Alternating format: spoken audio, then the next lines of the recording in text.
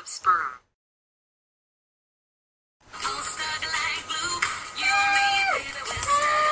Teratospermia. Abnormally shaped sperm.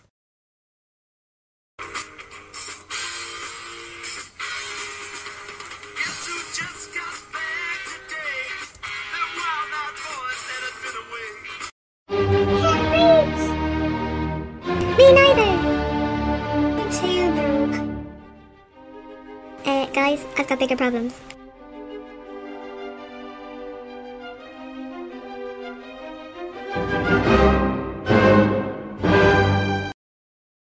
Aptonospermia. Reduced sperm motility.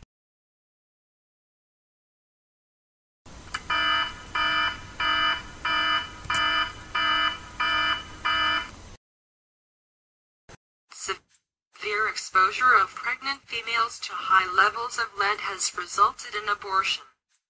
Lead has been shown to cross the human placenta in large amounts.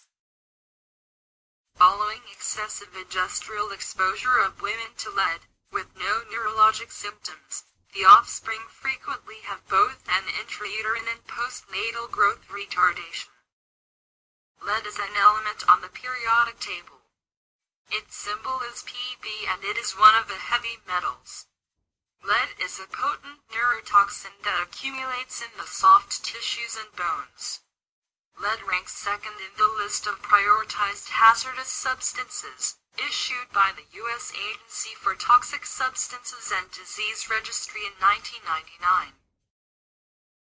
Lead's toxicity is largely due to its capacity to mimic calcium and substitute it in many of the fundamental cellular processes that depend on calcium. Lead can cross the cell membrane in various ways, which are not yet entirely understood. Lead can enter the testis and placenta through L-type voltage-dependent calcium channels. Once it has penetrated the cytoplasm, lead continues its destructive mimicking action by occupying the calcium binding sites on numerous calcium-dependent proteins. Lead binds to calmodulin, a protein which in the synaptic terminal acts as a sensor of free calcium concentration and as a mediator of neurotransmitter release. Besides many other functions, the activated kinase directly affects the expression of the immediate early response genes. We do not yet fully understand smoke's effects on human reproduction, or the mechanisms by which it exerts its effects, but cigarette smoking is a leading preventable cause of disease and death.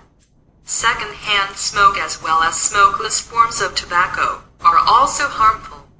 With widespread use and exposure, tobacco is clearly the human development toxicant and teratogen, with the greatest overall adverse impact on development in our population.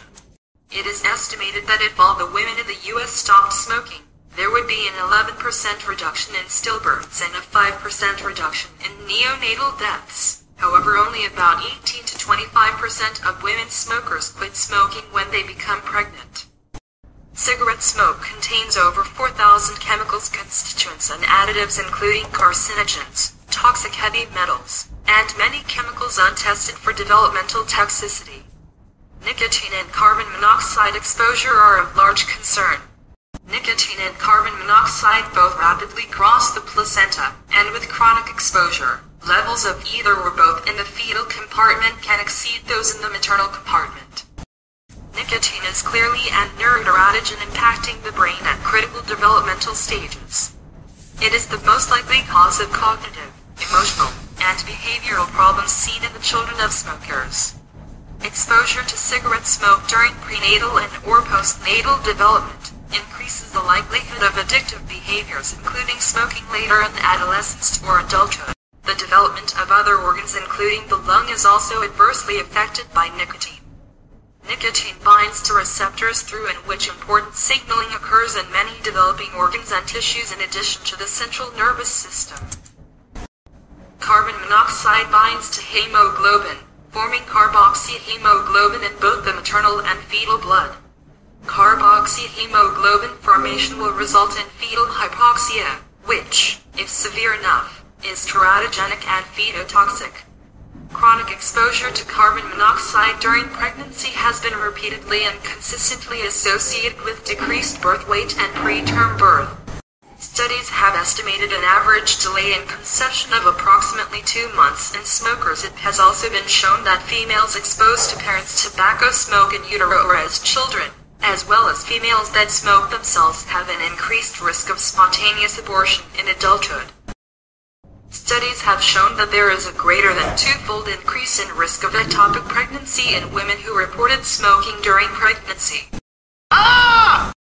Maternal smoking alters the blood flow to the placenta and can result in poor perfusion. Compromised placental blood flow can result in poor fetal development. What the deuce? Maternal smoking can result in lower birth weight.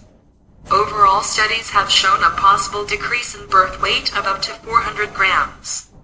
Although children of smokers have been shown to be of lower birth weight than those of non-smokers, smoking at any time during pregnancy has been associated with higher offspring BMI, total fat mass, and an increased risk of obesity.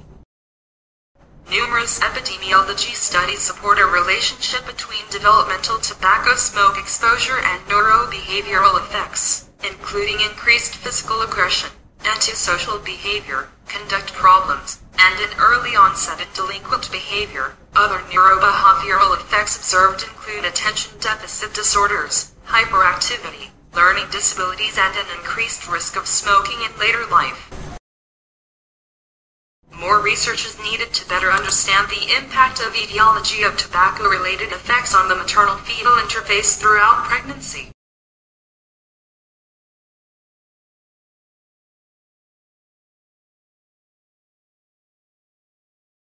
Cisplatin cisdiamine dichloroplatinum is a potent alkylating agent used in chemotherapy treatment for various cancers, including testicular and ovarian. It binds to and cross-links DNA, interfering with mitosis, that leads to apoptosis of the cells. This platinum-containing compound has many side effects such as kidney toxicity and fertility problems. Cisplatin is administered intravenously.